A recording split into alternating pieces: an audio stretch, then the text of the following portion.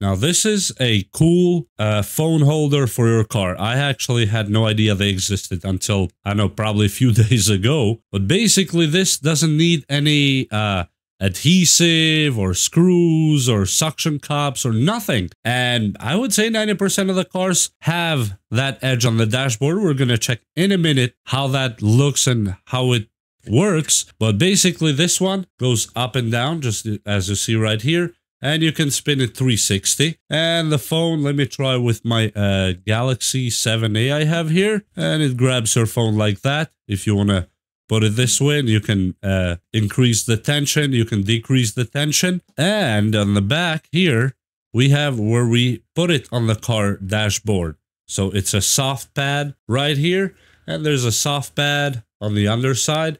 And we're going to go check it on the car, how it looks, so it stays on the dashboard like that. When you're using to put the phone here, you just lift it up like that and turn it towards yourself if you need to. And when you're not using, just take the phone out, put it down, and it just stays flat. So let's go check it in the car. So in my car, I have two possible places that I could mount it on the dashboard. Either on this right here, that's the edge, or somewhere here, but I highly suggest if you have this kind of edge right here, go with that one. And all we have to do now is just lift this up like that and put it there. And let's see if I can do it one-handed. That will be a big win.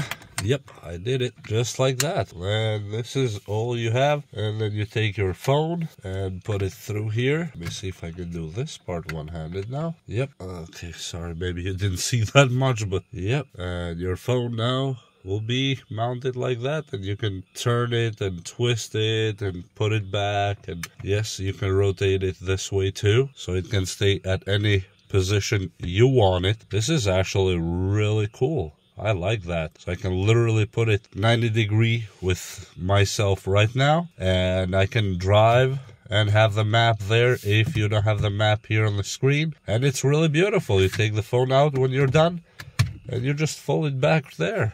It doesn't block you or anything, and it's a really cool tool. Or you can put it this way if you want to, but I really think you should just go this way that they made it to. And in my opinion, it's a really cool tool to have in the car. I really like it. It's really easy. Let me see again if I can put the phone like this. And yep, it goes that easy. This is beautiful. Such an interesting thing, a very, very small tool, but look the job it does. Seriously, I had no idea this existed. It's just so easy. This is so cool. Oh, you can use it as a projection, actually, HUD or whatever you call that. You project from here and you see it there if you want to. But, of course, it wasn't made for that, so really. Yep, I got my new gadget for the car, and I'm going to keep it. This is really beautiful, and if you want to, for some reason, let the passenger watch something, you turn it towards the passenger. That easy. So, yeah, in my opinion, this is worth it. Especially for the price, is you can do a lot with it with your phone. So yeah, and again, boom, and it just goes back on its place. Really, such an interesting thing to have. So simple, but yet so useful. I really highly suggest it. And no, I am not sponsored by them. This was not sent to me for free by anybody. I actually bought it with my own money because it seemed too interesting to pass up. And I hope you enjoyed this video, and we will see you next time. So don't get ideas because I put it here. Absolutely not. It goes only there.